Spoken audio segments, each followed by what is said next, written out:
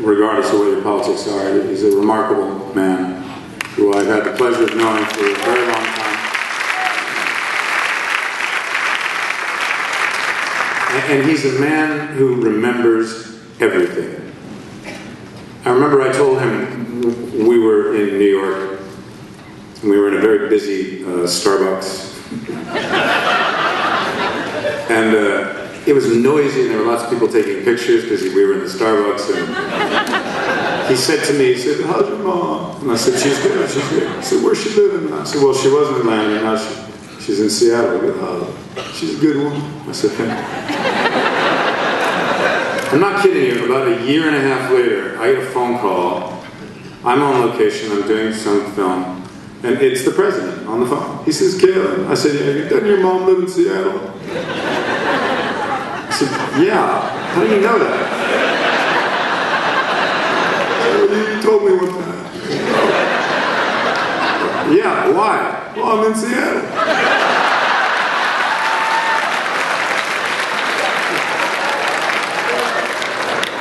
Did a lunch and a speech. I thought I'd call her and invite her to come.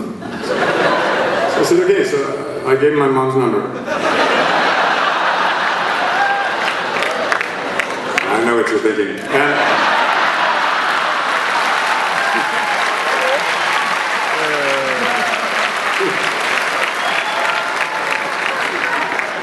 So he called my mother, and he asked for Mrs. Spacey, and she never responds to Mrs. Spacey. My last name is Fowler, and Spacey is my middle name, and she hung up on him.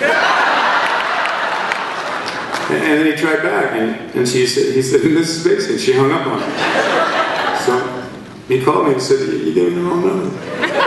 And I said, "No, I just call back and ask for Mrs. Fowler." So anyway, he did, and my mother did speak to him, and he had a cargo pick her up, and took her to this speech. He gave this speech. He had a wonderful lunch.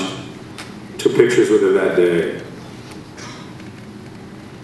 And I'll never forget that, the kindness of that. My mother was diagnosed a few weeks later with a brain tumor, and that whole last year with my mother, she always talked about that, the extraordinary kindness that he showed. And so tonight he's displayed it again, and I thank him very much for this.